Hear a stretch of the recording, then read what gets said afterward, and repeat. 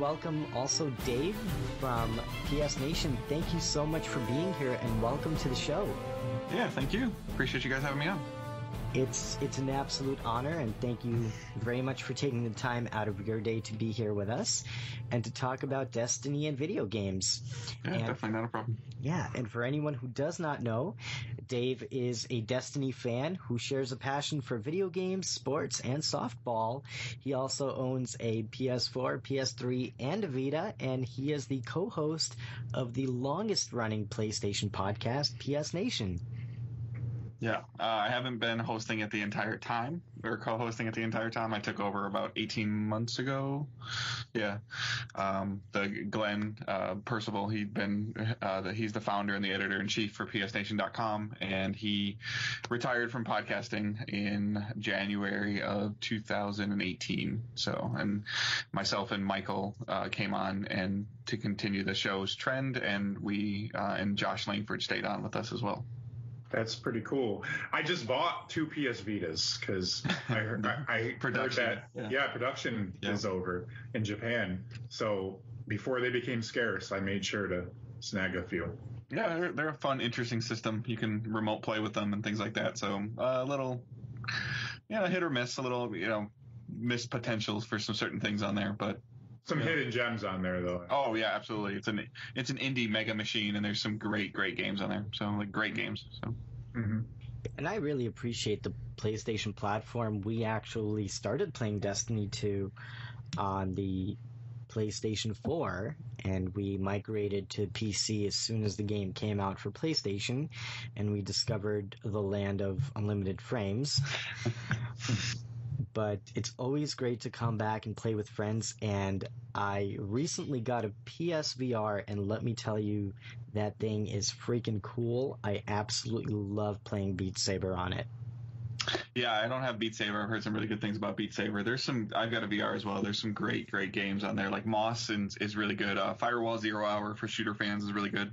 It actually just won a multiplayer game of the year for our website's Golden Minecart Awards that we give out every year, that are voted on by the community. And what was the other one? There's another one. Astrobot?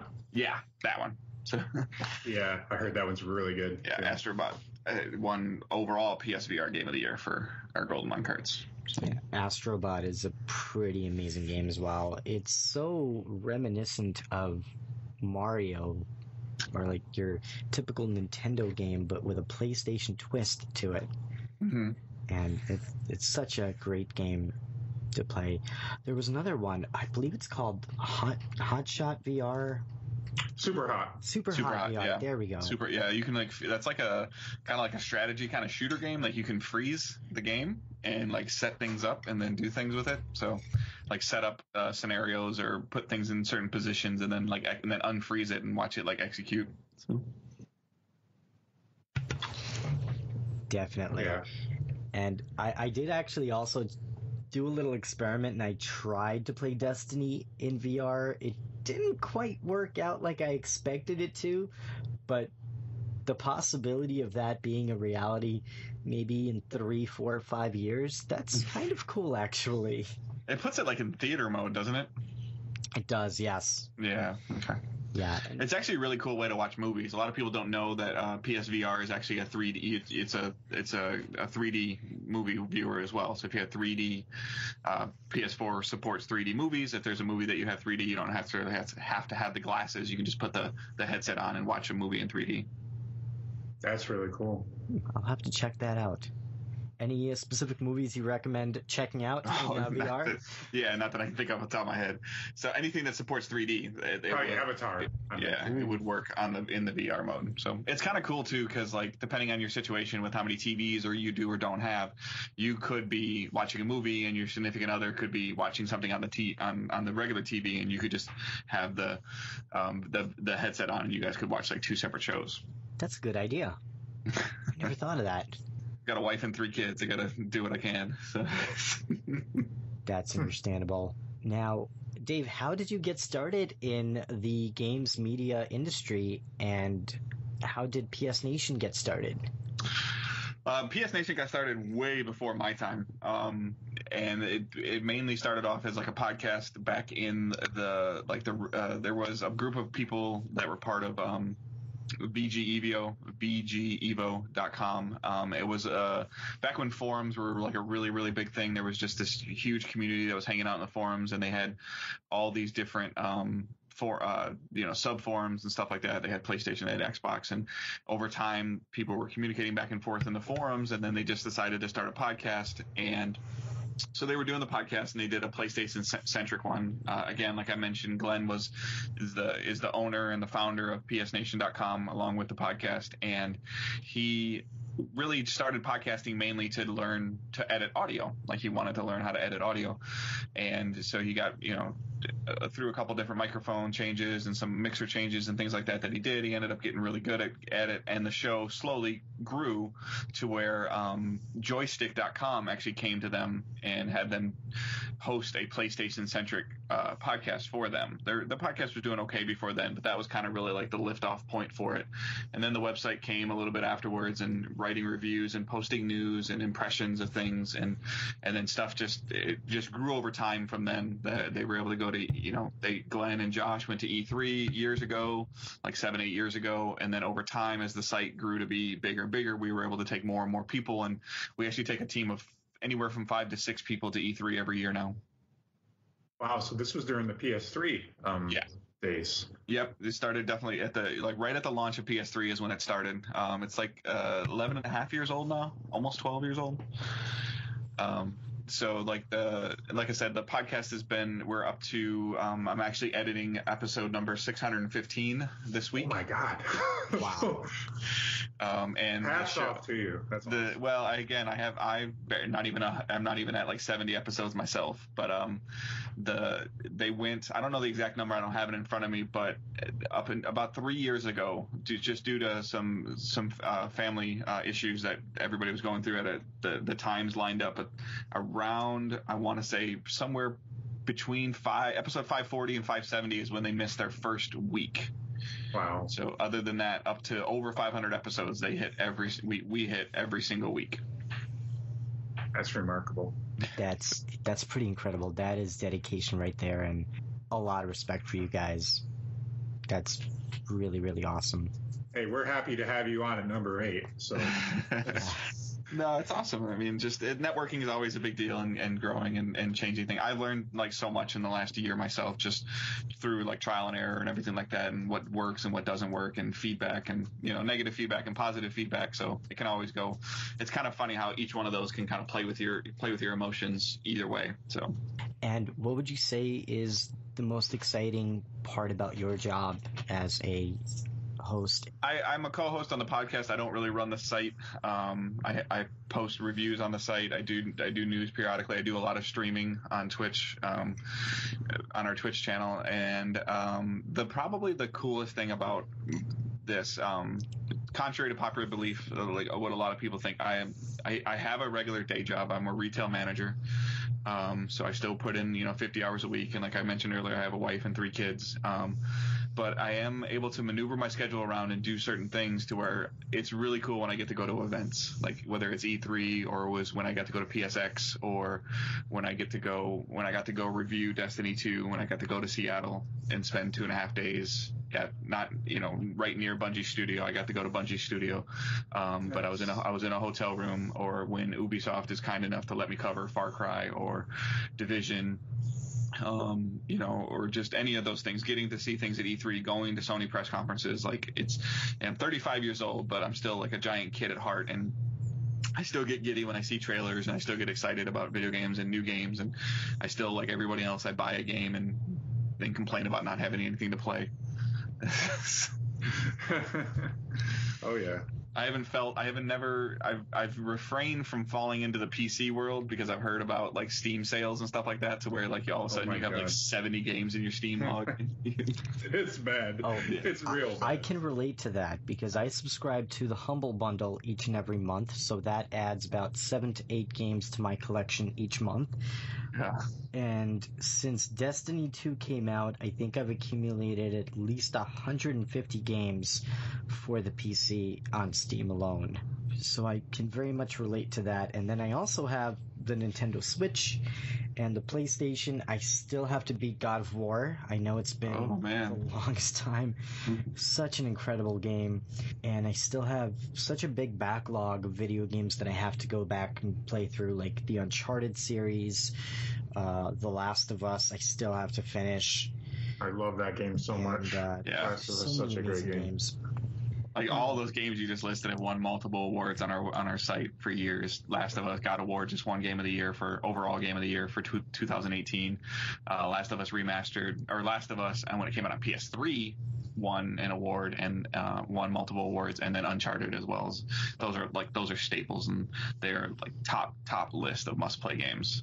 Again, obviously I don't own an Xbox, and so I've had PlayStation for quite a while, but those are top tier. Like the Sony first party games are top notch. So. What was your favorite game you reviewed? Favorite game that I reviewed? Or your favorite review? I don't really. That's hard. That's a tough one. Right? For a game that I reviewed, because a lot of times until recently I wasn't the top of the food chain when it came to reviews. So it's like, not that we got like second hands, but like the podcast host always kind of got priority over things. But games that like impacted me the most, like Last of Us is a great game. Like I tell people the story all the time. Like my wife, any Naughty Dog game, like Uncharted 1, 2, 3, and 4, and then Last of Us are all made by Naughty Dog, which is a Sony-owned studio. So she started watching me play certain games, and she almost kind of treats them like movies. So she loves the Uncharted series, like the Nathan Drake stuff and everything like that. And we were playing Last of Us when it came out on PS3. I was playing it, she was watching it, and we were going through it, and it was getting late. It was like a Saturday night or something like that. And Last of Us is probably like, I think 7 years old. I'd have to look, but it's been out. It's 2013, so 6 years. Yeah, so like we were, I was in my late 20s, and I was playing, and my wife was watching, and she's, into the story, and she's helping with some of the puzzles and stuff like that. And it's like 11:30. It might even been later than that. Like might have been like 1 o'clock in the morning. And I got to a point where I'm like, I saved the game, and she saw the progress on the, on PS3 when you would save a game, it would say like 71% complete or 82% complete or whatever it was. And I don't remember exactly what the percentage was, but she's like, look, you're almost done. Just keep going. And I'm like, I don't think I'm almost done. And she's like, it says like 80% or whatever it said. And I was like, okay. She was so interested in that game. We ended up staying up until like 7 o'clock in the morning. Oh yeah, that's awesome. I played the game through the whole night, and then so I got a very. I mean, I think I didn't have to work like the next day or anything like that, which is kind of why she's like, well, but we were almost done, and that was like another 5 or 6 hours of gameplay that I still had. Yeah, because when you think that game's about to wrap up, there's some things that happen at the end of it, and it's super great storytelling. Shadow, have you beat it?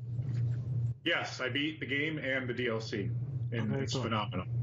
Very cool. Yeah, it's a great game, and the second one's hopefully coming out this year. Yeah, I hear that 2019. Yeah, it's going to be really exciting to play through the new Last of Us game. I did watch the trailer. I believe it was at the Video Game Awards, if I'm not mistaken. They had a really big trailer at E3 this year, because like where they did like the whole church, like not church, but it looked like a church, they had like a bar scene, things like that, where they were trying to develop the story and aging showing Ellie's age as she's gotten older and things like that. Yeah, I think that's where I saw that. It was at E3. Yeah. Yeah, that's going to be a really exciting game to play, and PS5 is hopefully coming out by next year. Yeah, I mean, Sony's pulled out of E3 entirely this year, so that's going to be a little bit of a different dynamic. They're not going to be in Los Angeles at all around E3.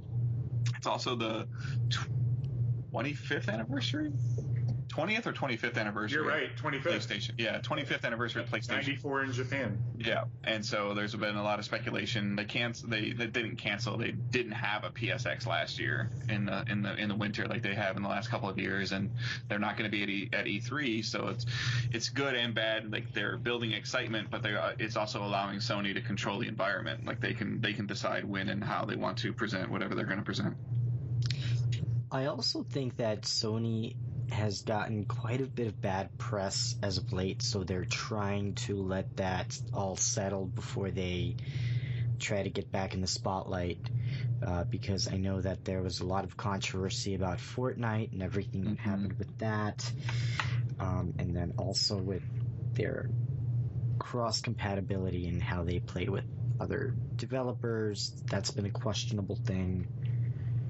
Yeah, I mean, they've made they've made a lot of correct decisions over the life cycle of PS4, correcting a lot of things from PS3 that they initially fumbled with and eventually fixed with PS3, and then obviously they made the correct decisions with PS4, and the sales numbers speak for that substantially. Almost a 3-to-1 ratio. Might be getting a little closer now as Xbox is ramping it up and trying to fix, backpedal or fix from their things from earlier from the launch of the Xbox One.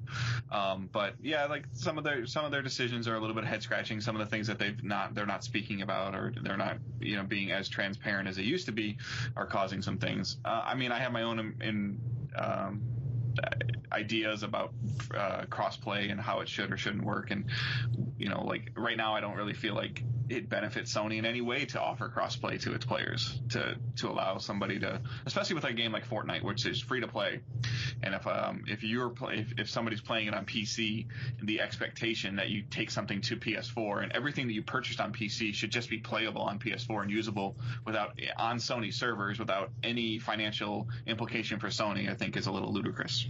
If it's a game that you pay for, that's not free to play, and it's not, that kind of gets into a little bit of a different scenario in my mind in terms of crossplay and things like that. Like if you have to buy like Minecraft or something like that, if you buy Minecraft on the Switch and you buy it on PS4, I feel like you should be able to move your stuff back and forth, because you bought it on Sony's platform and you bought it on Nintendo's platform. I don't think you should have to buy the same thing twice, especially when those microtransactions directly benefit the developer or the publisher. That's why I wanted in Destiny, like, so bad. I mean, at least cross-save. At least cross-save. Yeah, I think that I know that you with the preliminary show notes you sent me had that question in there. I think that with Bungie being an independent studio now, you might see it, but I don't think we'll see it until D3. That's D3, yeah. Yeah. I agree with that. And it would be cross save. I don't think you could, with the frames and the different operating systems and stuff like that, I don't think you'll really ever be able to see cross play. But it's possible they can hit 60 on the PS5 for D3. I think they can. They should. I mean, they should, like 60 frames, whatever version of 4K they're shooting for, but 1080p 60 frames a second should be a guaranteed block on next gen consoles across the board. Yeah. If not, then they just don't need to bring them out yet. The popular belief is that it has to be 4K, and the amount of people that own 4K devices and things like that is very slim. So. Yeah, it's still kind of in its infancy still. 1080p 60 frames is hard enough for developers to hit consistently. If you ever watch anything like on Digital Foundry and stuff like that, you'll see that even companies that advertise their game being 60 frames usually runs at like 50 or 52. Mm-hmm. Definitely. Now, what do you enjoy most about Destiny? That's a really hard question. I was my wife was driving somewhere today, and I was with her for a little bit, and I was reading through some stuff, and I was trying to think about that. Destiny as a whole, the franchise changed my life and my gaming perspective so much that it's really hard to say. I've got a friend of mine that's in my clan that I play with on a very regular basis. I've never met him in real life, but him and I are probably best friends. His name is Johnny as a boy. And we have spent countless hours together, and the friendships and the camaraderies and things like that I've made and built up through playing this game with people over the last 4 years cannot be replaced. The opportunities that this game has presented me of being able to interview Deej and interview Eric Osborne and multiple other people. The story that I tell people all the time is it was my very first E3 that I was able to attend and it was when Taken King was announced. And I had purchased original Destiny myself. I was kind of on the fence about it. I wasn't sure if I was or wasn't going to like it. I kind of enjoyed the alpha. I wasn't really into first-person shooters as much then as I was like third-person games like Uncharted and Last of Us and everything like that. And I had never, ever played a single minute of a Halo game, ever. So I did not know any of the, of Bungie. I mean, I've heard of them, obviously, and I had heard of Halo. But so, I got hooked into Destiny. I did Vault of Glass with my, couple friends of mine and stuff like that. And that loop kind of like hooked me of like, here's something cool. And then you can get stronger and you can get better weapons and they do this. And then it became like teaching it. Helping people get through the raid that couldn't get through the raid in our community or through PSNation and everything like that. And it kind of just grew and kind of spiraled out of there to where, with my job being in retail, I tend to be off on a Tuesday. That kind of just happened to be how it was. And I wake up in the morning and it was reset day and I'd get up and we would do Nightfalls when we got the Nightfall buff and the aura, and we'd do our raids and we'd switch characters and do the raids and things like that. And it was kind of like this ritual of time that I was spending with these people, and like that still to this day can't be replaced. Like, I don't care. Like, I know that everybody kind of like makes fun of like when they came out and said like the friend game, but like when I'm playing the game by myself, it's just not that much fun as it is when you're playing with a friend. Yeah, I agree with you 110% on this, because the friendships that I've made along the way playing Destiny have made it so worth playing and being part of it from day one. Me and Shadow started playing the game together back in, I want to say it was July of 2014 during the beta, and we were hooked instantly, right away. We thought it was such an awesome game. And I'll tell you what, this was supposed to be the in-between game, because we were just finishing up with Call of Duty Ghosts. We were getting ready to play Advanced Warfare that unfortunately didn't meet our expectations. We stuck with Destiny ever since. Every expansion became a ritual where the night before we would buy the soundtrack on the Bungie store because they made it available the night before, and we would listen to the Destiny music all night as we fell asleep and waited for the next expansion to hit. And it was the special times playing through all of the raids for the first time, trying to figure out puzzles and where to go and what to shoot and all the different mechanics. It's something that I was never able to get from any other game. Yeah, and it made it so incredible. Yeah, that goes double for me. And the converse, we came from like Halo. I played mostly all the Halo games, and I played a lot of the Bungie games because I am a Bungie fan. I have been for as many years, so I know how good the shooting is. Bungie nails the shooting. It's the best in the business, in my opinion. Absolutely. And just the feel and the look of the weapons, they make them special. The loot felt special, and just going and doing the Nightfalls every week, doing the raids and building friendships. I met somebody, one of my friends in Tennessee that we played with, and we went down to Guardian Con in 2016 when it was actually still called Destiny Con, and that was a lot of fun. And yeah, I can say it's probably the most social game I've ever played. Yeah, my wife definitely is not a huge fan of when content would drop, because she would just lose me for like 3 or 4 days. Definitely. And I've had some of the most challenging moments in Destiny, and I've also had some of the most fun moments in Destiny as well. And I'm pretty excited where Destiny goes as a franchise and what we get in the future beyond just the annual pass and this fall. I'm pretty excited to see where the technology allows for these games to become. Yeah, I mean, they've got a huge opportunity, and they have no one else to point the finger at anymore. So. I mentioned that in last week's episode. Yeah. So it'll be very, very interesting to see what decisions were Bungie decisions and what decisions were Activision decisions. I had inclination that Bungie was going to partner up with maybe Microsoft and work out some kind of a publishing deal? No way. You don't think so? Absolutely not. I'm thinking their break from Microsoft with the Halo franchise years ago, when they initially bought their independence, was a very big deal to them. They did not. I mean, if you there's a book, Jason Schreier of Kotaku wrote a book called Blood, Sweat, and Pixels. Yeah, it's a very, very good book. It talks about that directly, and their departure and their separation from Microsoft probably had more fanfare than what their partnership and separation from Activision just recently had. They did not want to work on Halo anymore. They purchase themselves away from Microsoft. So I don't think that they would go back into that deal. And obviously it sounds like they have enough money, along with that other company that invested in them from overseas. NetEase, yeah. But that is for a separate IP outside of Destiny, but at the same time it still supports their payroll.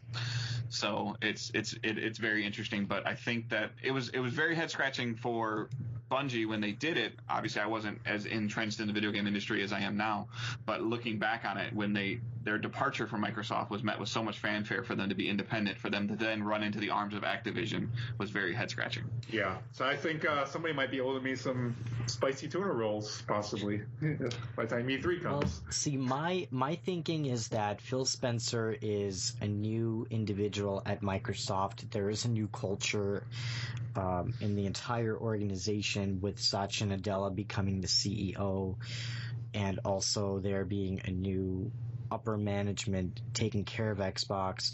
So I figured, because Xbox is in a very unique spot, they don't really have that big IP title. Obviously, Call of Duty went with Sony for exclusivity, and I feel like Destiny is in a good place to maybe negotiate some kind of a deal and let bygones be bygones, ironically, right? Maybe figure out a way to work together so that it's a mutually beneficial thing where there's only a publishing agreement in place, but not necessarily any type of copyright ownership being transferred of the franchise. I mean, I understand what you're saying, and like a lot of people that were surprised when Bungie and Activision split, that Bungie got to keep the IP, but Bungie had been working on and had owned the Destiny IP well before they ever signed that deal with Activision. That's true. And unfortunately, the state of the studio at that time, my belief was that they obviously needed the money to publish the game, and now they feel like they're in a good enough position to where they can self-publish, to where they don't need, nor do they want, a middleman. Otherwise, they would have just continued their deal with Activision and not broke it. Me personally, I think that this was year 8 of their 10-year deal. I think they signed it in 2011, yep. And I think that Bungie went to Activision and pretty much said, D3 will not be ready until 2021. Which was outside of their 10-year deal. So at that point in time, there was no mutual benefit to Activision continuing that publishing deal, since there probably wouldn't be any physical content that needed to be published. I did not think about that. Wow. That's really interesting. I did not consider that. That's wow. Because Destiny 2 was delayed an entire year at least. That was an announced delay of an entire year, and Destiny 1 was held up in courts for a while, and that was delayed also. I believe that Destiny 1 was originally supposed to come out in 2012, and the original contract, 2012 or 2013, and the original contract would have been a new titled game every 2 years. So, they wanted to get it out in spring of 2014, I think. After they wanted to get it out in 2013, but they pushed to spring, and then they're like, okay, we're gonna fall of 2014. Right. Mm-hmm. And Rise of Iron was never supposed to happen. Exactly. You're right about that. Yeah. Definitely. That's awesome. That's very eye-opening in a way. I'm not saying any of that is fact. That's just my opinion. So. Kind of makes sense, actually. It makes a ton of sense, actually. From the release schedule as a developer and a publisher, that makes a ton of sense. Absolutely. Because if they're following the same roadmap that they followed with Destiny 1, with their belief of it's going to take 3 years and they're going to release some form of Rise of Iron style content this September, October, there was never, you could buy like the Destiny collection on the store shelves, but there wasn't like you couldn't walk in and buy Destiny Rise of Iron. It was only like they did Destiny, and then they did Taken King, and Taken King had its own box and box art, but then came Destiny the collection. It was not Destiny Rise of Iron. So that was, and I feel like that we're going to get something very similar to that this fall. Yeah. With possibly another annual pass, which is rumored to be in there somewhere. So. I think you're right about that. And that would also probably mean D3 fully on next gen Xbox and PlayStation consoles. Now, when that happens, when Destiny 3 comes out, do you think we'll come closer to having the crossplay be possible between PC and consoles because of the smaller disparity between frame differences? Crossplay, I don't know, because I know that Fortnite supports crossplay and Rocket League supports crossplay, and there's a lot of other games that have been supporting some crossplay and things like that. But I look at it from a business perspective of crossplay could possibly cause for lost software sales versus like you guys that play on PC and also have friends that play on console.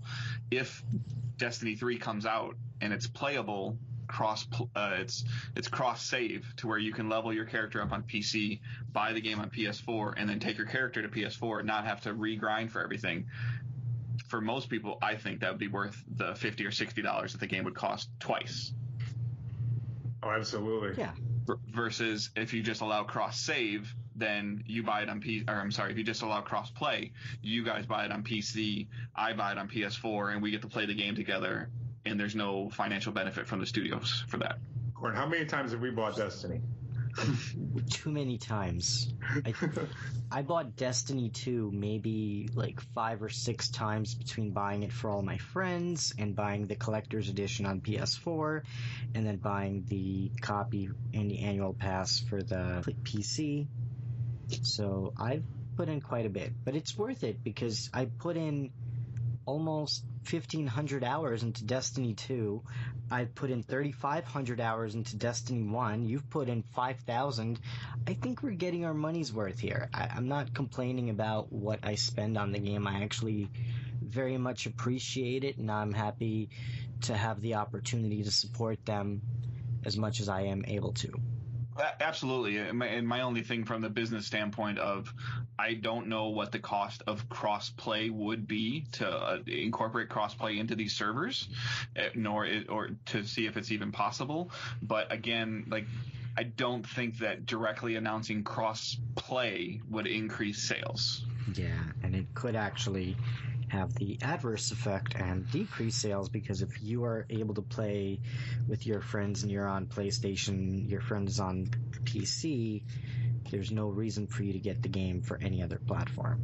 Exactly. So their job is to, whether we like it or not as consumers, we have to, step back sometimes and think about it from a business standpoint of it costs money to do these things, and what benefit does it give any studio, let alone Bungie, to just say, okay, we're going to sell 100 copies of the game no matter what, and now we're just going to allow 50 people to play against with these other 50 people no matter what.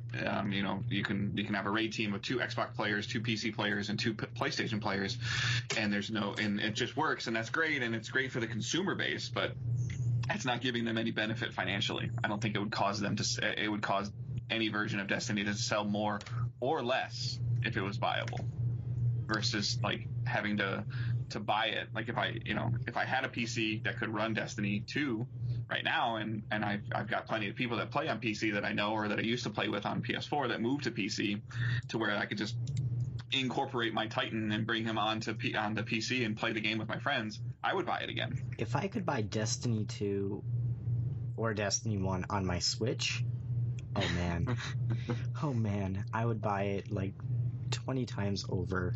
It would be a done deal.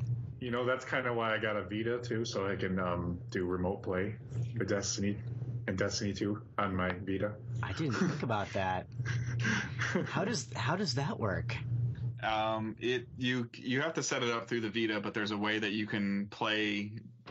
You can use the Vita as a screen, obviously, and you can connect to your PS4, similar to how remote play via PC and actually this week through iOS works. They just PS4 just updated their firmware to support iOS now. That's pretty cool. Where you can connect to your Vita to your PS4 over Wi-Fi, and then you can play games. The back touchpad serves as you can map buttons to the screen, and you can map buttons to the back touchpad, but it's not the easiest thing to play a shooter on, but it's possible. They have an adapter. Yeah. I've seen one on eBay. It's like $30-something, and it literally gives you triggers on the back and the top to be able to play them. Yeah, so it is possible that you could, sign on and, I'm going to pick one up. Go do patrol or do your flashpoint or something like that, maybe on your lunch break if you have good Wi-Fi connection at work and at home, I may have to try to pick up a PS Vita now. Wow. And I may have an extra one. Does it run smoothly, or how does it run? I haven't remote played Destiny 2. Destiny 1 did okay. To be honest with you, I don't even know where my Vita is in my house somewhere. It's in my bedroom somewhere probably. So I just haven't used it recently. But there was some like remote play worked really well at the very beginning, and it still works well. Especially like on PCs and stuff like that. I see a lot of people remote playing on PC because you can just plug a DualShock into your PC, and it just works. So. I will have to definitely look into that. Wow, pretty cool. I don't really think you could do like a raid. I think you might have some problems, but I can only imagine playing a raid in portable mode. Man. Play VOG on Vitas. Hey, it would be perfect for the new Gambit mode. It's about a 10-minute match now. Since they pretty much made it into a single round activity. Mm-hmm. And we'll talk about that in just a little bit. But Dave, what are you most excited about with the new season of The Drifter? I just want to see if there's going to be a gameplay loop that brings me back to playing. Like Forsaken took a huge step in the right direction to bringing me back on a very regular basis. But like the Black Armory, I kind of did the things and I got what I wanted from it and got certain roles that I wanted, and I kind of walked away. Like this week is the first time I put any kind of significant amount of time into Destiny since the end of since when No IOB Labs and stuff came out. I played a little bit for Crimson Days, but I had taken time off, not necessarily 100% Destiny's fault. I had a lot of coverage to do for reviews and some other things were coming up, and I had a lot of trips and things like that. But I just kind of missed the daily engagement of things to do in the game, and it's always important for me for those to be there. So. It's always nice to come back to Destiny and after taking a break, because you don't get as frustrated with the things that are not going well with the game, and you can come back to it with a fresh mind, and it almost feels like, you're not doing the same thing, because they are only able to release so much with each content release, and I think that's why we're getting 3 content drops instead of 2, because they just weren't able to keep up with the demand of what each expansion was going to require of them, and it was still not good or what the community expected it to be. So yeah, I mean, this is a really great value for if you take the value proposition, from that standpoint, and look at all the content that they're packing into this DLC. I mean, the content, the stuff like that can be debatable. I mean, the fact that it's it's very Gambit centric, and if you're not somebody that enjoys Gambit, this could be right now, this first week, it could be something that could be a little bit problematic for some people. But the fact that they're continuing, they're hitting on their promise that they made when Christopher Barrett did that State of the Game address right after Curse of Osiris came out and came with the negativity of it, of where they were saying that they were going to double down on the end game, and Black Armory and this have proven that they are doubling down on the end game. Right. And it also goes to show you with the invitations of the 9 that they're bringing, and the Allegiance Quest, and the Revelry event that's free for all players, and the Arc Week, and some other surprises. I'm sure there's definitely surprises that they haven't told us about in this. Yeah, and I think part of the reason why they're not giving us all of the content in one lump sum is because they want to discourage players from just... Oh, they would just destroy it in like 3 days. Yeah. Like... Exactly. Pretty much playing for 36 hours, because there is a pretty big streaming community, and once they beat it, it's like, okay, well, there's nothing else to do. So I understand they have to... They want to have longevity. Yeah, no, I do understand it from that perspective. For me personally, I'm really enjoying Gambit, especially now more than I did before, because I think that some of the gripes that I had with Gambit, they were able to resolve. I think that the matches lasted way too long, and they addressed it because of the third phase being a primeval rush mode. So I think that was a good idea, them adding more spawn locations that prevented some of the unfair spawn trapping that existed in the game, and some of the things that existed with the sleeper stimulant, if you guys remember that. Queenbreaker. And Queenbreaker. Yeah, so I can relate. So for me, the first expansion didn't quite do it for me, although I really liked Blast Furnace. It's still one of my favorite pulse rifles that came out of that. And for a $10 expansion, I guess I can understand the value that we got in it. Personally, although this one is definitely a lot more interesting to me, although we didn't get everything in one go. As far as content goes, I'm really excited to see that there's a lot more lore that's being promised to us with this expansion, and also we have multiple exotic quest lines that we get to play, and some of the new modes that we don't even know about that will be coming out in the coming weeks. So I'm pretty excited to check all of that out. Yeah, no, I mean it's very interesting in terms of how they're trying to drip feed the content to keep they're trying to get people to sign in weekly and stuff like that. And I think they learned a lot of lessons this year, with especially even with Black Armory. So we're seeing those power surge bounties that were incorporated into the game, which is a great idea of like maybe playing for like 90 minutes and getting, granted it's a bunch of blues, but you're getting 640 power to where you can start infusing things, or you can wear those and then play the current content with people and not feel like you're like, I can't play Destiny because I'm only 580. Right, and the story things that they're dropping, these little lore bits, like these previews that they had right before the Drifter, Season of the Drifter happened on their blog. It's really cool the way they're setting up the story, because the Drifter's story is very fascinating, because he's so close to being like running with the darkness and everything. Because I mean, the guy has a big ball on his ship that's filled with Taken. Yeah. Dave, what are your thoughts on the annual pass model overall and the new season of the Drifter that we just got? It always feels like it's a moving target. Like you go all the way back to base Destiny when we got Destiny, and then in that September or that winter we got Crota's End.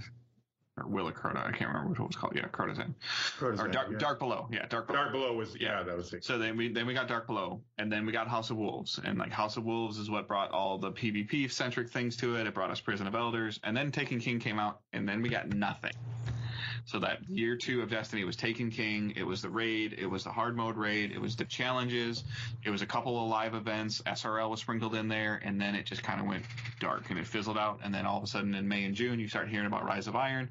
They're doing all these cool things, and then you get Rise of Iron, and we get the raid, and we get hard mode, and we get, a couple of challenges, and then it fizzled out. And then they started the hype on D2, and then with D2 they went back to the original expansion model of like Curse of Osiris was almost deemed to be worse than, Dark Below. And then Warmind was a step in the right direction. And then, now we came back to Forsaken. And then with Forsaken, they wanted to show like a continuous content thing. And the way that they felt that they could do that was through the annual pass. And it's hard to tell because they had problems with seasonal content, and the player base grew with putting it on PC, and people are like, well, wait a minute, you took certain things away from me that, and it was just, and they made their mistakes of like increasing the Nightfall level, and, Iron Banner can't be played, but it was all the stuff that was in Destiny 1 that came into Destiny 1 over time that was considered to be part of the expansions or part of the new years of content. All of that was put into Destiny 2, and then when Curse of Osiris came out and people were like, well, I'm not too sure, I don't really see the end game right now, and now you want me to spend money, but now I can't play Iron Banner, and I can't do the faction rally, and I can't even do the Nightfall that I paid for, and I can't play Trials. Before it went away. So they made a lot of mistakes, and they had to backpedal and try to clean those up. And now you're getting, seasonal-esque content where people are benefiting that don't necessarily own the annual pass of some of these changes. But then some people, then other people have other things to do. So it's just it's a weird dynamic that they're in right now. And I don't know if it can't be changed right now, so they kind of just have to go with it. I mean, I'm okay with it. Like, I'm kind of on the same boat that you guys are. Like, I feel like I got my money's worth out of the forges. I feel like what came from the stories and Niobe Labs and things like that. I feel like those are all fine, and that's what they were supposed to be. And this new evolution on Gambit, I wish that they. Partially, I guess, like the little bit that I played, I wish that they had not separated Gambit, so it's in like two different modes now, which I think is a little weird in terms of they thought of something with Gambit originally, and it was a great idea, and the play testing and things like that they did, the time that I got to play it at E3 before, well before it came out, I got to play Gambit, but I got to play Gambit in a vacuum with a control environment of the weapons that they gave me and the subclasses that they gave us to play with. And I wrote a piece on it, and I wrote that this is game changing, and this is the legs that Destiny 2 needs to continue to play. But that was before the new subclasses were coming out. Icolas, we didn't really know how dominant Icolas shotgun was, and Well of Radiance, and Sinso thefts, and melting points, and things like that. But none of that stuff was in control, and then all of a sudden you're against a stack of 4, and you just get decimated in Gambit because they can kill their boss in 10 seconds. Yeah, and people had worries about that on Fireteam chat, I believe. And interestingly, if you look at Gambit Prime, in a way they kind of solved that issue as far as being able to just melt the boss, because you have to go through stages where you have to kill the primeval or kill the envoys. Envoys before you're able to do damage on the boss, and then you get this buff that allows you to do more damage on the primeval boss, and then you can kill it. And I have seen situations where a team was way behind in moats, but even so, because the opposing team wasn't able to take down their primeval strategically enough, we were able to catch up and win the match. So it didn't feel like if you're losing, you're not even going to win, so what's the point of even making an effort? Yeah, but how long do you think that's going to last? It really depends on what they do with it, and if they add more maps to it. I think if they add more maps, Deep 6 is coming next week. Yeah, we're getting another map this weekend, I believe. So, but my concern is, have you seen a little bit that's been going around on YouTube and stuff like that? Have you guys equipped Warcliffe Coil yet? Oh yeah. It's deadly. And they're already two-phasing them. They're essentially just hitting the boss with kinetic ammo, like with primaries right now in the first Envoy set. And then the second one, they all have like 6 or 8 shots of a coil, and then the boss is just deleted. Yeah, I watched that Glad video. Yeah, so and it's not just him. Like obviously they're Clan Redeem is obviously very elite at what they do and things like that. But it won't take very long before people understand that and stuff like that. And I think that you look at where they sit there and they try to balance exotic power weapons and legendary power weapons. And I know like we might talk about the balance changes and stuff like that later, but they take they nerf Sleeper into the ground. They, whether you want to, they took Sleeper out of Gambit because it was a problem. They're trying to take Queenbreaker out of Gambit because it's a problem. But now you have Warcliffe Coil in a PvE environment doing 160% additional damage. It's like fixing one problem, but you're introducing a whole new problem. So in 1K voices now buffs you all guns equipped by 25% inadvertently. I'm sure that'll get fixed, but like it's just like these things where it's like I'm not necessarily saying that I want a balanced game. I don't expect a balanced, boring game, because that's what a balanced game is boring. That's the Crucible that we got at the very beginning of D2 was a very balanced, boring Crucible, and it showed. You're right about that. With all these changes and everything they've made to it. But I feel like there's just certain scenarios where we already knew that Warclip Coil was a good gun and a good option, whether it was PvP or ad clearing and PvE and stuff like that. And now like the catalyst that you can have on it that allows your rockets to cluster tighter and you give it a damage buff when you're trying to make legendary power weapons more relevant, it's just not happening. That makes a ton of sense. And it kills invaders fast because it already does well in PvP. Right. I mean, I like how the invasions can swing the matches now, though. Yeah, I mean, it guarantees like one invasion. Like they stopped the one cycle, which is very good because it does, gives you a chance. Like you guys mentioned, like there is a catch up mechanic. Your blockers like sucking, like taking motes out of the bank is a very interesting thing to where you have to have somebody pay attention to the blockers. And the Gambit Prime that we're playing right now, like I'm really kind of holding judgment out because like you have to see what happens after tier 1, tier 2, and tier 3 of Reckoning are out, and these classes are there to where somebody can, I think one of them says, abilities. Yeah, like you can, if staying near the bank, it triggers health regeneration. There's the sentry can get multi kills and then up to ×5 to do extra damage to Taken. So like I think that like the mote collector, the collector class can collect 20 motes, and while send a huge blocker over. And while he's collecting motes, every time he picks up a mote, he gets an overshield. Oh, I didn't see that one. Yes. So like as you're collecting motes, you pick up, you start to build an overshield. So like you could have your Slayer out there, like using a scout rifle, using an auto rifle, using a heavy machine gun, clearing ads, and your collector running along the edge of the map, scooping all these motes up, picking up an overshield at the same time. All of a sudden he has 20 motes, and then there's the other team sends 1 or 2 blockers, and your sentry takes care of the blockers, and the bank's open. And he drops 20 motes in there, and he just goes back and swings it around and does it again. And then you have your invader just waiting for the portal to open. All of a sudden, he's you drop in 2 sets of 20 motes in there, and then you drop and then the portal opens. This would be interesting for tournaments.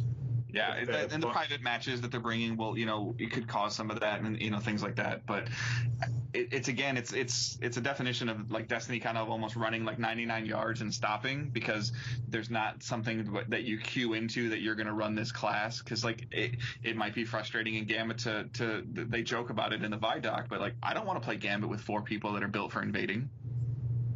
Mm-hmm. Yeah. I don't want to play Gambit with 4 people that are built for collecting either, because you're going to be fighting over motes. Yeah. So it's going to be one of those things where solo queuing would be a challenge, and I'm not expecting them to figure it out. I love I'm an advocate for non-matchmaking. I know we haven't really talked about it much at all yet today, but playing the Reckoning, like solo queuing into the Reckoning, kind of sucks. What do you think, Corn? I think that the Reckoning activity almost feels kind of like playing one of the Forges when they first came out, because you would queue in by yourself and it almost felt like the other players didn't really know what to do. There was no coordination.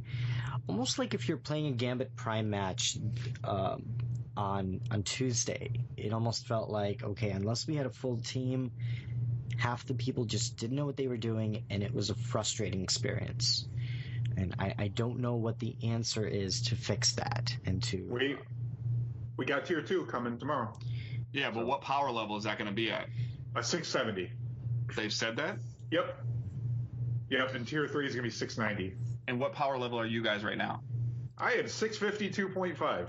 So how do you think you're going to feel tomorrow? Horrible. Yeah. I'm going to grind after the podcast. I may have to play a few raids to grind out some of the powerful engrams that I have. Luckily, I've only gotten a chance to play through. I grinded out to get the Oxygen SR3, so I didn't really get anything beyond a Nightfall power engram, and I think I turned in 5 of the raid keys for the Last Wish, trying to get 1,000 voices, but still I cannot get it after about 35 attempts now. So hopefully I get it within the next couple tries. That would be awesome, especially with how broken it is in Gambit. It would be fun to test it out and have some fun with it. Right. Yeah, I mean, it's just an interesting thing. Like, if you're bringing something out 3 days later, that's essentially a raid level like power thing. But you're also like, once you complete that initial quest with the Drifter of doing your weak motes in your bank. I can't think of the name of the thing right now. Synthesizer. Yeah, you can't make. You can keep making weak motes, but those are always going to be like a +1 drop, like a Gambit ability +1. So in order for you to start getting +2s, like you need the blue bank. We need you need the blue, and it needs to be 670. Like I can't I don't think I would go into that content without a group of 3 other friends of mine that I can communicate with and work together to complete that, because it's probably going to have a different mechanic too. It probably will. Yeah. Cool. And another option that I often choose to take is I go into a LFG community if I can't find someone in my clan who's looking to play, or if Shadow Price is on, I can go in LFG, and sometimes you'll be surprised. You can meet some pretty cool people along the way, and there are quite a few communities out there for finding people to get a more coordinated group to play some of the more coordinated activities that would be considered more of endgame, because I'm pretty sure tier 3 of the Reckoning is going to require for you to have a full team working together, and that's kind of an intended thing for them to make it feel like an endgame activity. And I'm sure the drops will hopefully reward us accordingly with the efforts that we put in. Yeah, I mean, my only concern with that is, like, so you compare, the Reckoning to the Forges, and the Forges were essentially an easy enough concept once you were on level with, or even slightly below level with, to figure it out. There are strategies that were figured out. You had to throw the orbs into the forge and get, clear waves of enemies and things like that. But it'll be interesting to see how diverse the mechanics are in the Reckoning, because with public matchmaking, I think when you do public matchmaking, I think you cannot have elite level mechanics in public matchmaking. Like, could you imagine trying to shoot Riven's eyes with public matchmaking? Yeah, I mean, the interesting thing that I see that they're doing is they're changing the modifiers every day. I do like that. It keeps it a little fresh, keeps it more fresh, in my opinion. Yeah, no, I mean, the modifiers are good, but then I think that Destiny has somewhat trained their community to not necessarily pay attention to the modifiers as much.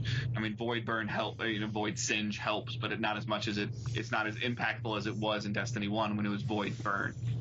When, I'm still, as a Titan, I'm still running hammers and Melting Point because the DPS is better than any Void ability that I have as a Titan.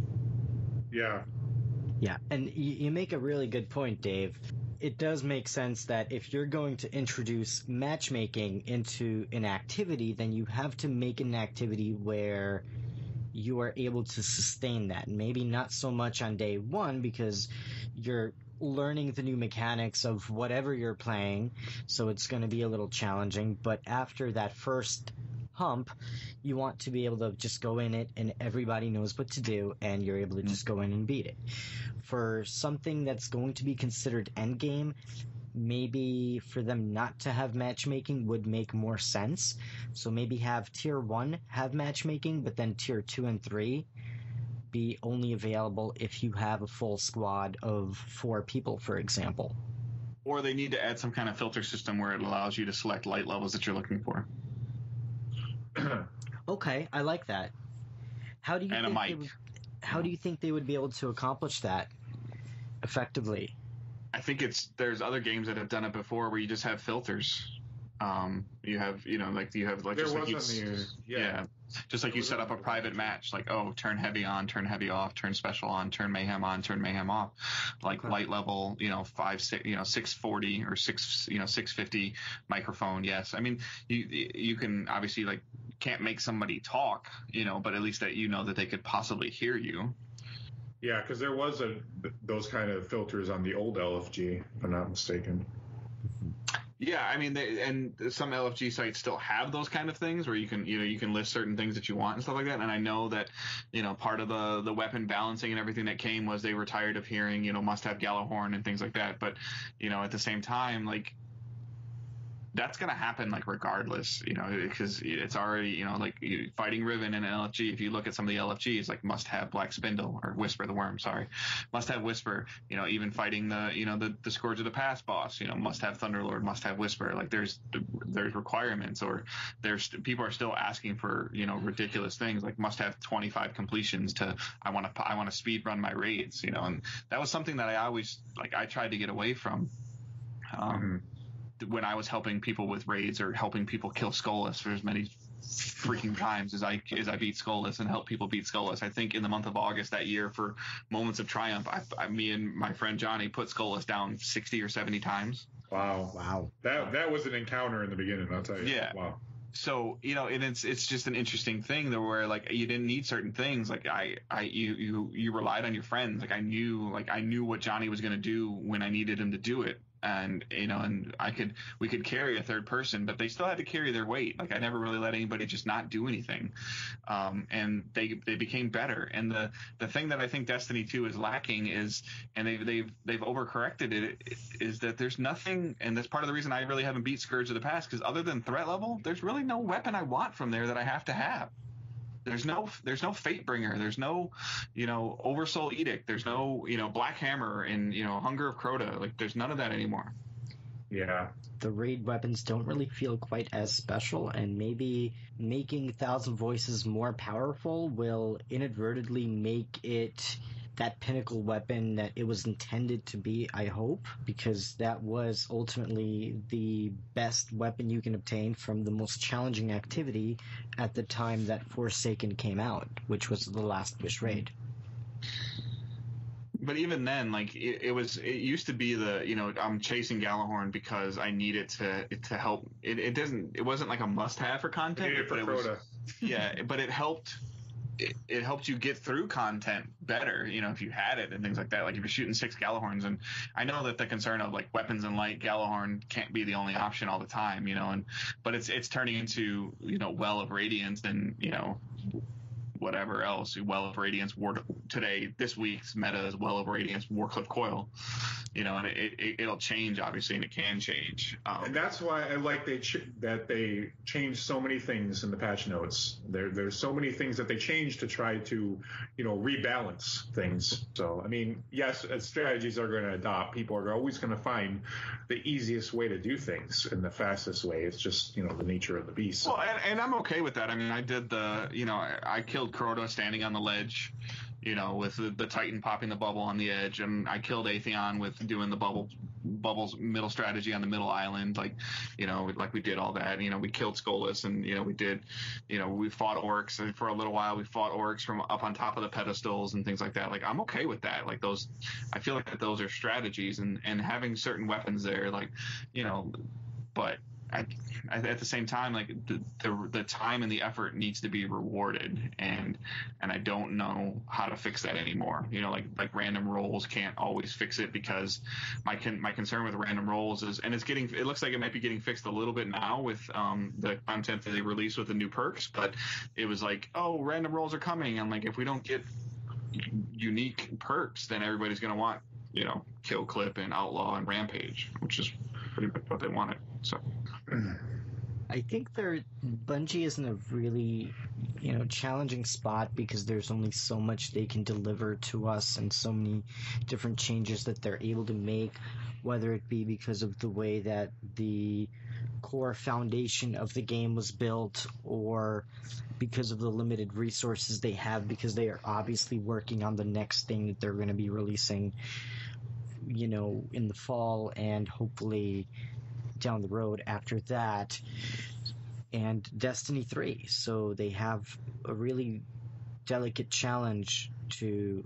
balance, the player base today, but also make sure they're staying on course with what they're doing for the next release and the release after that, because that's always on the mind of game developers, and that's part of, releasing content that we can all enjoy playing. Now more than ever in that studio, because they're working on three releases basically, like Season of Opulence. Well, that's Vicarious Visions. I forgot they're doing that one, Season of Opulence. But yeah, obviously they're working on stuff for the fall and Destiny 3. Like we know Luke Smith and his team are working on Destiny 3, so that's foregone conclusion. Before we dive into the patch notes, I do want to ask Dave, what is your favorite game on the PlayStation of all time? It's probably Uncharted 2. Like that's the one that kind of, got me, back into playing games at the time, like for a little while. I played Uncharted 2. It was 2, and then I played 3, and then I went back and played 1. So that's saying Destiny, it feels like a big cop-out. It's the game that I put the most time into over the last couple of years, but I feel like the games that has the most impact with me is the Uncharted, and Uncharted 2 in particular, and then the Uncharted series. That is like an action movie, like through and through. Like, when the story is really cool. I like that game a lot myself. I'm still working through it. Yeah, it's great. The storytelling and the Indiana Jones meets Tomb Raider, like all that stuff. So, I know Shadow Price has Metal Gear Solid, right? That's your favorite game for the PlayStation. I can never get into those. Like, I tried. That is my favorite game of all time out of all consoles, is Metal Gear Solid. Yeah. I was a Zelda kid, though. I'm 35 years old, like I said, and like Link to the Past had a huge impact on it with me. I've got a brother that's 10 years older than me, and playing video games with my brother. And I'm just a sports fanatic, sports junkie, like MLB The Show and Tecmo Baseball and Super Tecmo Bowl and like Maddens, and when the NCAA football games were out and you could build dynasties and recruit and have private leagues and online dynasties and stuff like that. Like, I was just a huge sports junkie. Still am. Same. Yeah, I remember when I had MLB The Show. I think it was 2012. I played that for a whole summer one year. Do you guys remember NBA Jam? Yeah. Oh yeah. Absolutely. That was a lot of fun. I remember playing that in the arcades before it came out to the consoles. Yeah. And having a lot of fun with that. Now, you mentioned Zelda. Have you played Zelda Breath of the Wild, Dave? I do not own a Switch.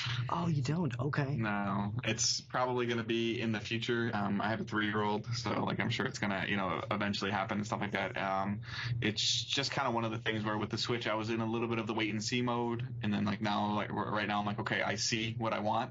Breath of the Wild and Mario Odyssey and some of these other big games and stuff like that. I'm like, I see what I want, but it's just going to be a matter of when I can get it. I'm kind of waiting for the Switch 2.0 version is probably coming out, which might drop the original price of the older Switch, and that might, because I don't really care about like form factor or anything like that. I probably will never use it as a handheld. I'm not a huge handheld gamer guy, so like the form factor of like the first Switch is fine for me. But it's on my list. Like the Breath of the Wild is the first Zelda game that I had not beaten within a year of the game coming out. I even had like Skyward Sword and stuff like that on the Wii and all that stuff. So that's cool.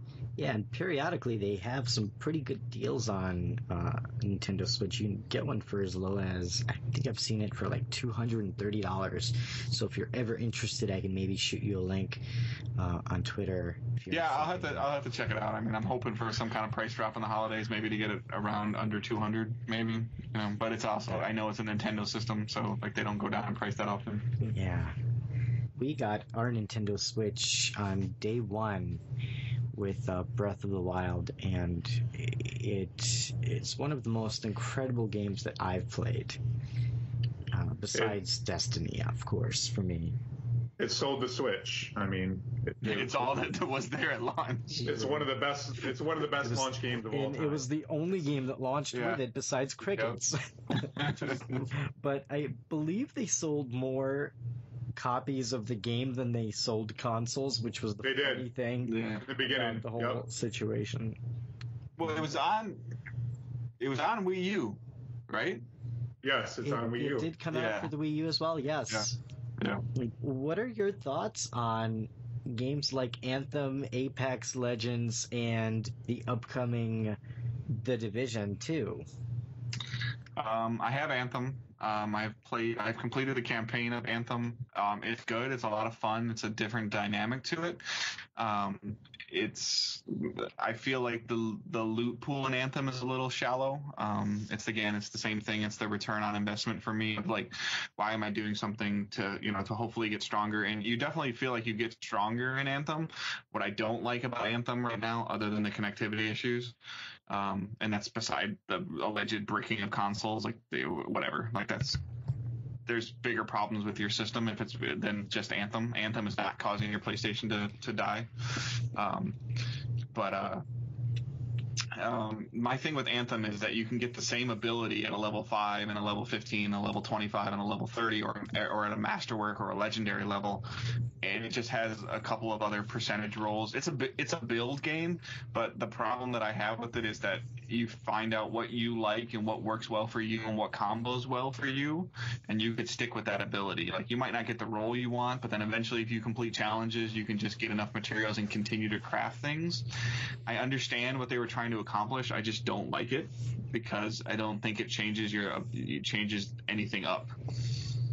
It's just like, oh, I just want this in a blue level, and now I have it in a purple level and a yellow level, and then it has the extra 300 damage to this, which is fine. Like, if you're trying to build something around that, but I just don't feel like that has the longevity to it. I respect Apex. I've played it a few times with one of my co-hosts and a couple of my friends and stuff like that. I'm just not a really big battle royale guy. I love the Titanfall feel to the game.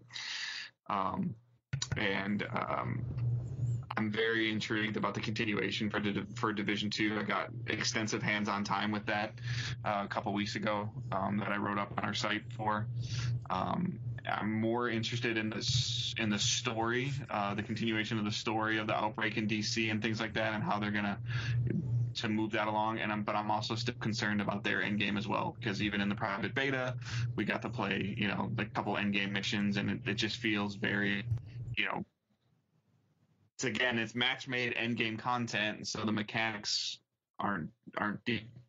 I haven't seen their 8-player raid or anything to that extent yet, so I don't really know anything about that. But it's going to be fun. And I reviewed Division 1, and I played through the story, enjoyed it, loved it.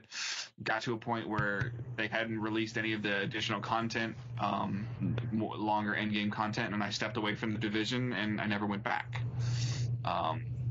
So I'm really going to be curious to see how they can, this episodic stuff that they're teasing and showing, and the early access to it, or having it be free, to all players, it be free is interesting. I just hope that it can deliver. Anthem needs to produce prestige endgame content quickly. May is too late. Their Cataclysm cannot come in May. It needs to come before then. Yeah, I know you touched on it, on Anthem and its connectivity issues, and seem to be shutting down people's PS4s. Like, I mean, not everybody's having the bricking issue, but a lot of people are having the crashing issue. Yeah, no, it's set my console to the blue screen multiple times. But to be fair, Destiny has before as well, but just not. Anthem is doing it much more often right now. Right, and I'm just wondering, what could it be in that game that's doing that? Frostbite. Oh, it's running there's too many things going on, or BioWare is not as comfortable with Frostbite as DICE is, because EA forces, that's my opinion, EA forces Frostbite on their studios. So it's like a coding problem? Absolutely. It's just not comfortable with the depth of the engine and things like that. could be, because you look at something. There's a lot of people like, oh, it's EA. I'm like, yeah, well, Apex doesn't cause my system to crash. Right. Apex is not on Frostbite. Correct. It's not on Frostbite because Respawn it's to believe that Respawn was working on that before EA purchased them. Yeah, I mean, it sounds like there's a lot of demanding textures in that game. Yeah, the game is gorgeous. Like it's but too much for me. The pacing in the game is problematic. Like, too much load screens, and people are like, well, you have all these load screens in Destiny. I'm like, yeah, but at least in the load screens in Destiny, I can mess with things and change things and delete things and read things. And right. In Anthem, I'm just looking at a screen waiting for the progress bar to go across. Yeah. I have some more thoughts, but I want Corn to get in here. From my knowledge, as far as the Frostbite engine, the games that run on Frostbite are Battlefield 5, FIFA 19, and Madden NFL 2019. Battlefront 2. Battlefront 2. Yep, there's a lot of games over the years, but pretty much any new EA game. Yep. Yeah. Anthem. Yep. But I expect Andromeda. I think what Anthem is doing in terms of its open world feel versus what FIFA does in a closed environment that loads into the stadium that you're playing in, or Madden that loads into the stadium that you're playing in. And Battlefield as DICE, who develops Battlefield, has been working with Frostbite the longest. Have these issues impacted PC gamers at all? I don't think so. I don't think I heard of it. No, I don't think that it's crashing people's PCs. I mean, they had a lot of connectivity. Sound issues. Yeah, they've had a lot of connectivity. They've had a lot of sound issues. Their week 0 didn't go very well either. Yeah. I don't understand how they were able to release that game in that, fashion and everything. I get it. Bugs happen all the time, but this is a AAA game. But it's almost inexcusable. Okay, and my counter to that would be, how did Rocksteady release Arkham Asylum or Arkham City? Okay, touche. I know what you're talking about. I know what you mean by that. It was crushing PCs. Like, it was just destroying them. It was a horrible port. You're right. So it's just kind of one of those things where whatever they sent to quality control got through Sony's or through all these people's quality controls, and something happened within a patch. I will give credit to BioWare and EA, though. They are patching the hell out of that game rapidly. I mean, they're like, oh, there's a problem with loot, or we think there's a problem with crafting, and we're hearing your feedback on Reddit, and we're going to fix it, and we're going to reduce it. And the counter to that is that Destiny is like, yeah, we're looking at these things, and we know it's Halloween 2018, and One-Eyed Mask is a problem, and now we'll have One-Eyed Mask fixed by Easter. Hey, we got it done. So it's like, No, I appreciate that opinion, and I just wanted to get your feedback on that. So, yeah, and I'm pretty sure they did refund players who purchased that Batman game for the PC. They did, and they are also doing that for Anthem players. The PlayStation is actually refunding players.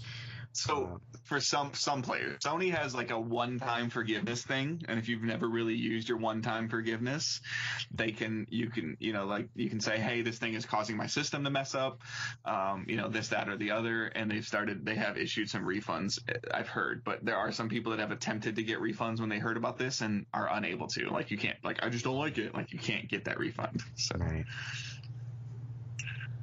It's case by case basis. That's my understanding. Yeah, it's got to be frustrating for Sony, though, for this to happen. Yeah, absolutely. I mean, like, full disclosure, like, I didn't pay for my copy of Anthem. EA sent it to me. So like, I'm not sitting there. I will review it on my podcast. And they sent us multiple copies, and another one of our writers is reviewing it as well. So like, there are things that I need to disclose. Like, I haven't paid for Destiny in a long time. Hey. That's the perks. Those are the perks. So, and a lot of people are like, well, you can't really speak to the value. I'm like, well, I can, because like I understand the value and I understand like what it would or wouldn't be, but I'm enjoying Anthem. I just don't think Anthem has the legs. And I think that, Destiny did something, obviously did something very, very unique to engage their player base, and they continue to grow that player base. They've had their ups and downs, and they've made their mistakes, and they've overcorrected and then recorrected those corrections. And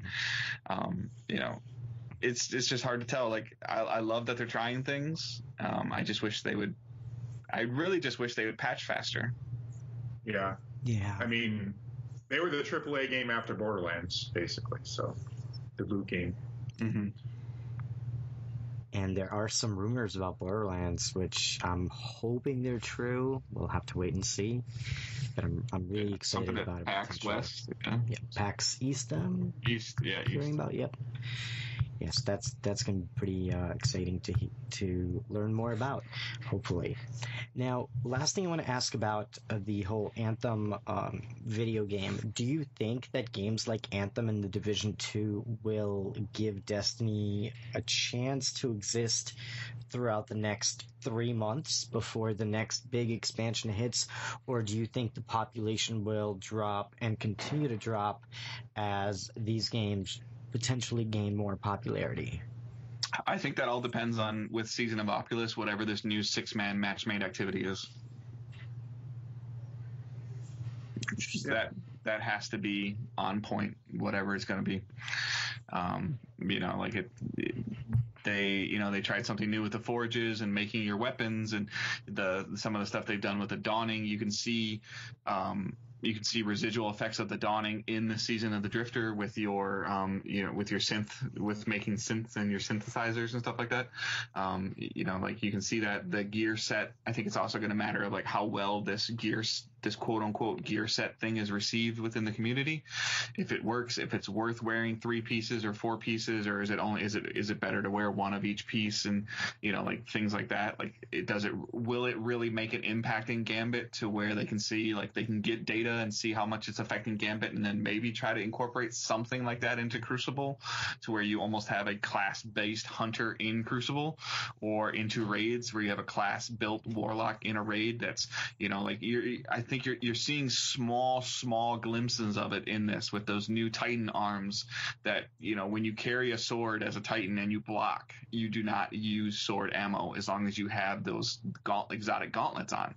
So you can be doing things like blocking the primeval from damaging your team without losing any sword ammo. So you can almost kind of be like a tank, similar to how a Colossus does something to puts his shield up in Anthem and you res as a player. Like the Titan can stand in front of something and block the shots and res the player, or allow somebody else to res them.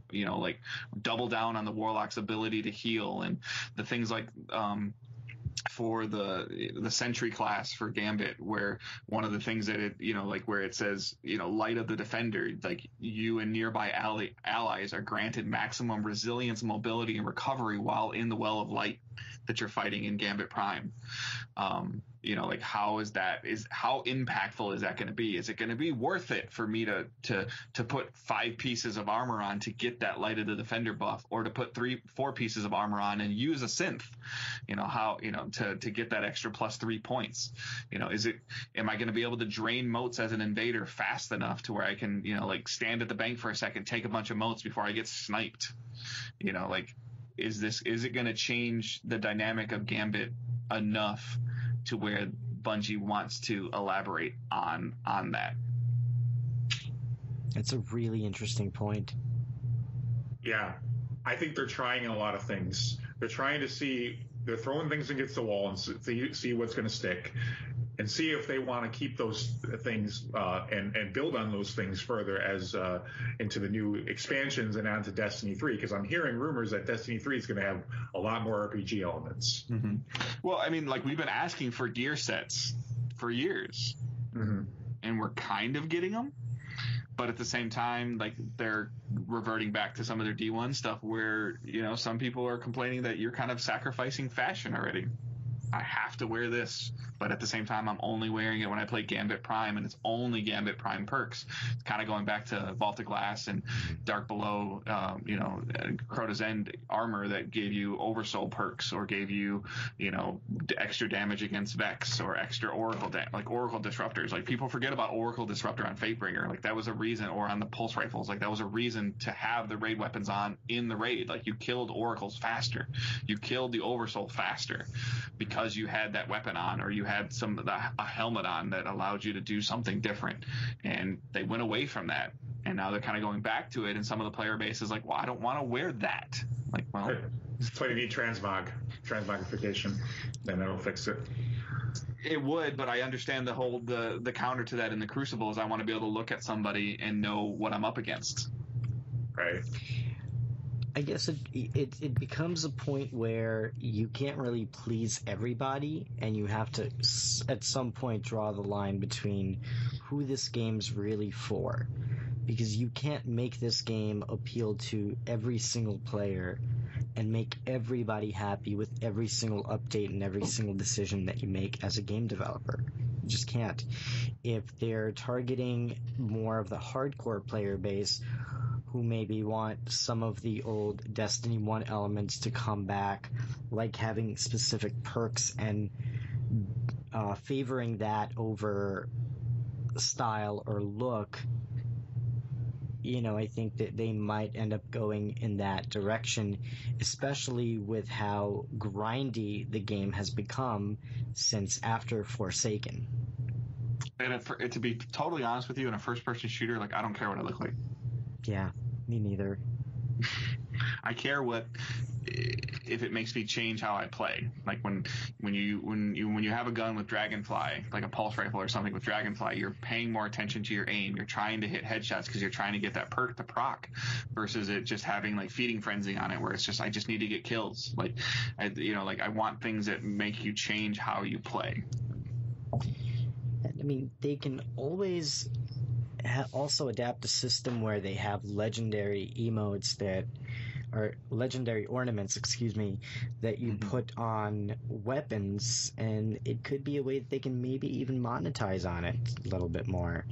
If you want to look a certain way, you can, but you might have to spend a little bit of silver to get there. And if they have enough ornaments for enough of the more popular armor pieces or weapons in the game, I think it could be a lucrative way for them to maybe make a little money and sustain the content a little bit more, so that it feels like with every season we're getting more to do, more things to see, maybe a vendor refresh, stuff like that.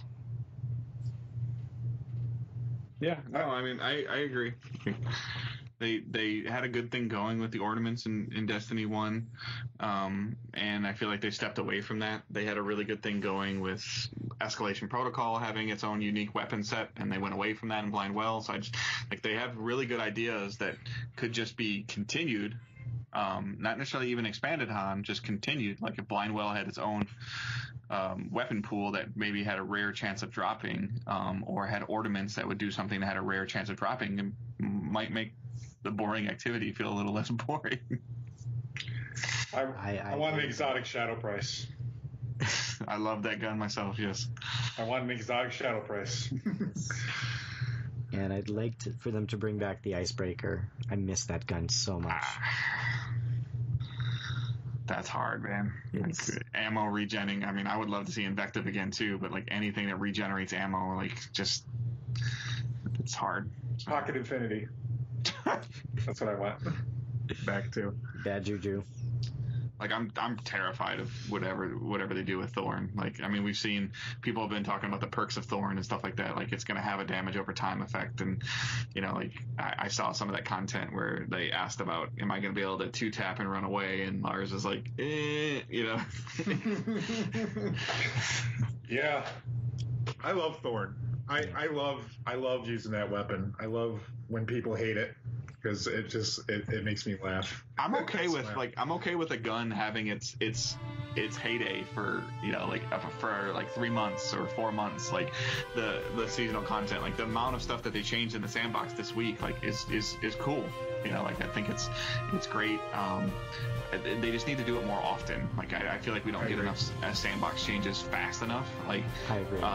You know, like I'm already seeing a little bit of like Jotun being a problem, whether it's in Gambit or in Crucible, or you know, like, and I'm not one of these people that wants to call for nerfs and stuff like that. I think there's a difference between balancing the game and nerfing a gun. You know, when something is just a little ridiculous, it needs to be looked at and adjusted. And then people freak out about whenever they take Whisper reserve ammo from 20 to 9 and like it hits your crits. Like, yeah, I agree. It's a skill weapon. It's a skill weapon. Absolutely. Absolutely.